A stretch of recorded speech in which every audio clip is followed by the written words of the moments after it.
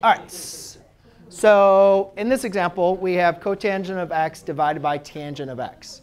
Now, what it might be helpful for you guys to look at, and again, obviously, guys, next class period we'll actually practice. I'll do the algebraic manipulation with these. So even though I'm not going to go into much depth of like why things work, I will go into more depth of the algebraic approach for things. But basically, guys, you can think about these as, now one thing to like further understand these is, let's use the quotient identities. We can rewrite cotangent as cosine of x over sine of x divided by sine of x over cosine of x. Agreed? So it's almost something like this. It's like 3 over 4 divided by 4 over 3.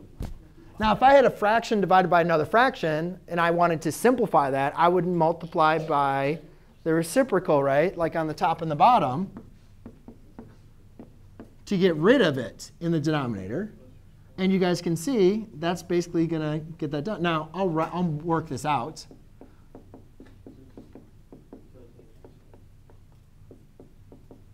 Right? So then what you get is cosine squared of x divided by sine squared of x, which is equal to cotangent squared of x. OK?